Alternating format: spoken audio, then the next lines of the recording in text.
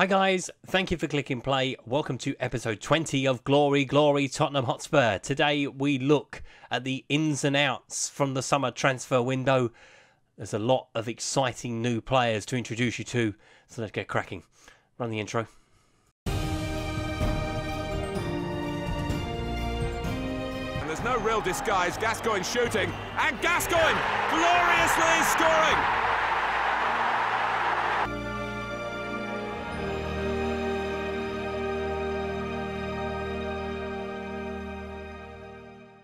Now, as you can see, I have covered over the new signings. We'll introduce those to you one by one, but we'll start with the departures first. So first of all, we start with Cameron Carter-Vickers. He has gone to Bournemouth for £8 million. He was out on loan a lot last season.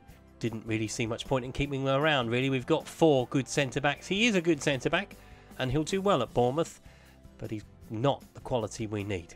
Then we moved on to selling Denis Suarez to Everton for £12.5 million. Now, he did something that really annoyed me. I think I mentioned it when it happened, that he moaned that he wasn't in the Champions League squad. Now, we have a lot of players in our team, so to miss out on the Champions League squad, you know, alright, you want to play in the Champions League, it is an elite competition, but you don't whinge about it. And if you do, you're out the door. So we've made actually a profit on that. We signed him for 6.75, we sold him for 12.5. Moving on to Michel Vorm, he has gone to Al Hilal Raja. He's gone to the Emirates, he's gone somewhere. You know my feelings on Michel Vorm, not a very good goalkeeper, so was happy to let him run down his contract and sell him on a free. The other man that's gone as well is Moussa Sissoko. He's gone to Dynamo Kiev for a fee rising to £12.25 million. Not a bad player, but didn't really make it in my team. He was out on loan for the first half of last season. He was brought back with a midfield crisis in the January window, so I decided to cash in the summer. Another one of our youngsters has gone as well. Josh Onomah has joined newly promoted Sheffield United for a fee rising to £7.25 million. Again, another player that had a bit part, didn't really do anything when he was with us, hence why he keeps being farmed out on loan. So again, it was a no-brainer for the fee that we got for him. Another one that has left the club is George Kevin Nkudu. He has gone to CSKA Moscow for a fee rising to £9.25 million, which, considering he's only valued at 6, is quite a good deal for us, really. Again, another bit part player who didn't play a lot last season, hasn't played a lot overall, and was surplus to requirements. You can add Vincent Janssen to that surplus to requirements statement as well. Was loaned out in the January window and has been sold to Fenerbahce for a fee rising to £11 million. We've made a loss on him since we bought him, but you'll be surprised and happy with who we bought in to replace him. Don't worry about that. And finally, one sad one to lose is Moussa Dembele. Now, Moose said to me in the summer, we had a little chat, a private meeting, as you can do, obviously in-game, and he said he wanted a new challenge. So, rather than stand in his way, he was out of contract at the end of this season anyway. We've sold him to Huddersfield Town for a fee rising to £29 million. And when you consider he's 32 years old, it ain't going to get much better than that, I don't think, in terms of how much we can get for him. So it was a no-brainer, really. Starting with the incomings now, we start with a very exciting one to begin with. Christian Pulisic has joined us from Borussia Dortmund for a fee initially of £28 million, rising to 34 with add-ons. Now, it's not often that I get the opportunity to sign a wonder kid, so I took that opportunity. I think this is the very first time in a live save that I've shown on YouTube, at least. Physical attributes are ones to look out for. Acceleration of 17, agility of 18, pace of 15, off the ball 16 in the mental ones is very good, work rate of 16 as well, technique of 15, potential to be a 5-star player. And at £28 million, it is a snip. It was something we tried in January, we couldn't pull it off at the first opportunity before the summer window even opened. We got the deal done and over the line before everybody else swooped. So I'm glad to have got it over the line this time. The goalkeeper situation has been resolved. Jack Butland has been bought in from Stoke City for a fee of £20 million, rising to 22.5 with add-ons. Will be the number 2, without question. Paolo Gazzaniga will probably drop to number 3, I would imagine, although it'll be an interesting fight between the two of them. He's a good goalkeeper. You have to say that about Jack Butland. Obviously, an England international, an England player, so we tick that little box to get another Englishman into our squad. Potential to be a 3-star player. He could still improve, and at £20 million, it is a bit of a risk, but it's a risk worth taking. The next man to introduce to you is Wow Felix. Now, you know what they say about wonder kids. You don't see one for ages, then 2 come along at once. 19-year-old Portuguese under-21 international with a transfer fee of £38 million, rising to 43. That is a big transfer fee. That has broken our transfer record. It'll be the only time this summer that it happens. Potential to be a 5-star player if we play our cards right. Lots of good attributes: technique, passing, vision, agility, composure, first touch. And he can play behind the striker. We've got a few options there.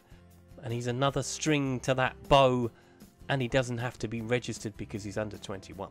And moving on to the next one. Nicolo Barella has been bought in from Calgary. Now we have finally replaced Victor Wanyama and kind of Moussa Dembele in one fell swoop with this man. Potential to be a 4-star player. £22.5 million we paid Calgary for his services. Stamina of 15, work rate of 15, teamwork of 15, bravery, composure, concentration, decision-making, determination. His mental stats, apart from flair, which you wouldn't expect from a box-to-box midfield player, it's all very good. And he's only 22. He's only got 1.5 stars to go until he reaches his potential, but if he does, he will be very, very good, and I'm looking forward to this one. Next man in the door is Matthias Pellegrini, bought in from Estudiantes in Argentina. Now, we have a slight problem, first of all, with this one. He can't get a work permit, so he probably will be loaned out. We're going to try again after the 120 days has expired to see if we can get this one in. Doesn't have to be registered because he's under 21, so that's good news. But he hasn't played any pre-season at all because he's not been able to. So we are looking to loan him out. But again, the mental stats, determination, 20. I very rarely see that with a player to have the highest stat there. Potential to be a 4.5-star player if it comes off for him. And hopefully it will, if not with us to start with, certainly somewhere else around Europe. And they just keep on coming. This time we have Munier, who has been bought in from Barcelona, of all places, on a free transfer. 23-year-old Spanish international. He has only the 1 cap, but he is a Spanish international nonetheless. And has been bought in to help William Jose support Harry Kane, essentially. Finishing of 14, technique of 15, off the ball of 15, acceleration of 14, agility of 16.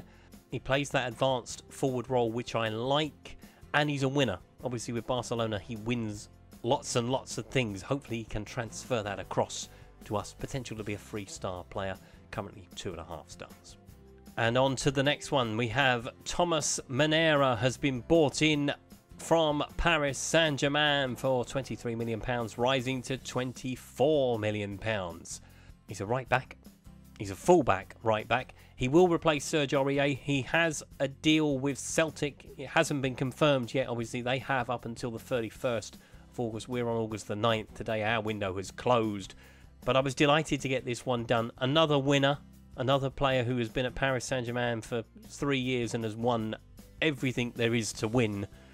Another one that I'm hoping can transfer it over to us. He is a little bit better than Serge Aurier in terms of his crossing ability, pace, anticipation, concentration. Teamwork, mostly, is a good thing for him. 16 and a good work rate, which Serge Aurier doesn't offer us. So he's definitely an upgrade, and he will challenge Kieran Trippier for the right-back spot. Now the big ones start rolling in. Anthony Martial has been bought in on loan for the rest of the season. I saw it come up. I saw that other clubs were interested, and I couldn't and didn't hesitate to try and bring him in. to play on that left-hand side. I know we have Son, and we have a couple of others who can play out there. Anthony Martial will light up the Tottenham Hotspur Stadium. I'm delighted to have got it done. It's only a loan deal. Obviously, he cannot play against Manchester United, but he can play it against everybody else, which, you know, is it good for Manchester United to have loaned him out? Obviously, he'll help us, and he'll help them at the same time. So it's a good move for both parties. 23, potential ability to be a 4-star player, currently only a 3. And we are now looking at one for the future. Jack Clarke has been bought in from Leeds United for £2 million. Potential to be a 2.5-star player, so he's not going to set the world on fire. My thinking is, if I get Harry Kane to tutor him and to mentor him, we can get him to that 2.5-star ability. Potentially could grow, I don't know. I'm not au fait with the potential ability stuff. I'm hoping it can, but we'll have to wait and see on that one. But yeah, at £2 million, it's the cheapest fee we've actually paid for a player, and I'm delighted to bring him in. And last, but by no means least, we have Wilmar Barrios, has been bought in from Paris Saint-Germain. Now he is a direct replacement for Moussa Dembele, a ball-winning midfielder from PSG. We have gone back to them yet again, so that's 4 players we've signed from PSG, if you count Lucas Moura, Serge Aurier, Thomas Meunier, and now Wilmar Barrios. A good centre midfield player, aggressive, brave on the ball, good work rate, good teamwork, good tackling. He's going to be a very important cog in that centre midfield. But hopefully you've enjoyed today's video.